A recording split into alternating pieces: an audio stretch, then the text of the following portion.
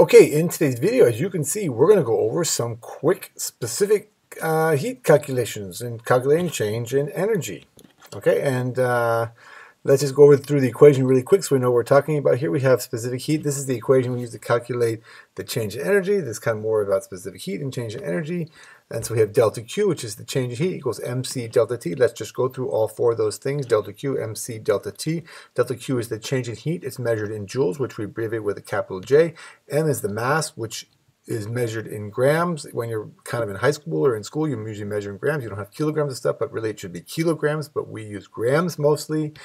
And then specific heat is joules. C is a symbol for specific heat, which is the joules, the number of joules per gram per degree Celsius. It's kind of definition of specific heat, the number of joules of energy it takes to raise 1 gram of something 1 degree Celsius. And you often see this in kilojoules per kilogram. But once again, in school, we usually use joules per gram degree Celsius. And of course, delta T is the change in the temperature. Temperature you can measure in Kelvin, but you know, you have a thermometer. It usually has Celsius on there, so we use Celsius. Okay, so let's go through a few quick calculations how we do this. Okay, we have the specific heat of water is 4.184 joules per gram per degree Celsius. It should say degree Celsius there, just says Celsius.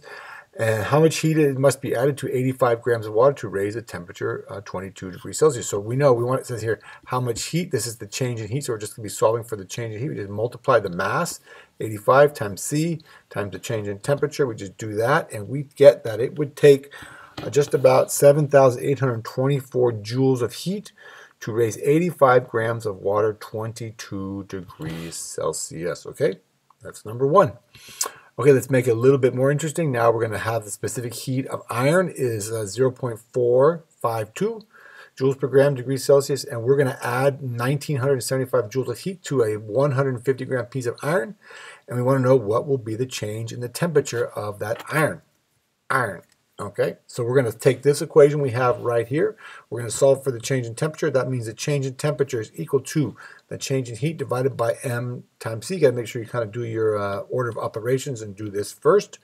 But if we do that, we take the heat, which we said is 1975 joules, divide that by 150 times the specific heat, 0.452, and we get that piece of iron with that much heat added to it would have a change in temperature of 19.1 degrees Celsius. Okay, let's do one more where we calculate the specific heat.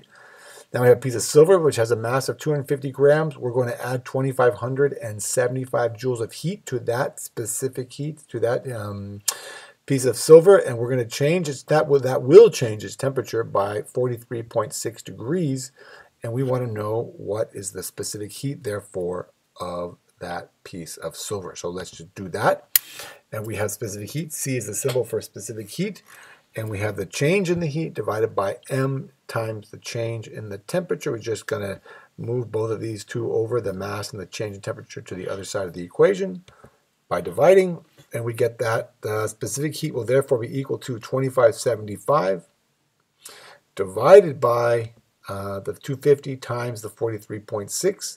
Make sure you do these two first before you divide into the 2575, and you'll get that the specific heat of silver is 0.236. And if you look that up, joules per gram per degree Celsius, that's what it says in the book. All right. So I think that was it. We did 3 quick equations. That's how you kind of calculate.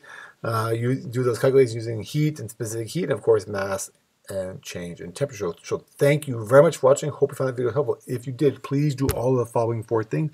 Subscribe to my channel. Get all my excellent physics, chemistry, and math videos. You could give me a thumbs up for this problem, for this video. You could, of course, please leave me a nice positive comment in the comment section below. And don't forget that sharing is caring. Share this video with all of your friends. That's right, all of them. And show them how much you care. Okay, so thanks for watching. We'll see you in the next video.